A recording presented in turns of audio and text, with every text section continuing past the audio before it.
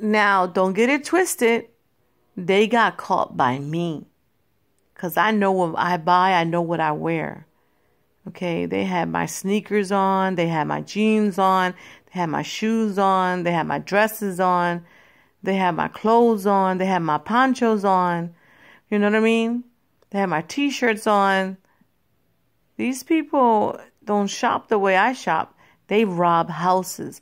They don't go and spend money, cash money in a department store. They rob houses for clothes and knickknacks, cell phone wires. And I'm like, what the hell? All my earpieces to my cell phones were gone. Deodorants, perfumes, shampoos.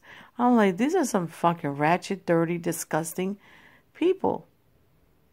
They're poor people robbing houses. But they're not so poor, sweetie, because they wearing my clothes, eating my food, taking things from my house. They stole paint and hammers and tools.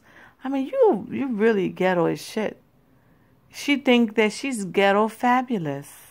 Fucking stupid, dirty fucking hoes. This is so the world can understand. This is real. This is not a joke. And the police departments can't do shit about it. You know, I'm a Christian. I'm a backsliding Christian. Okay?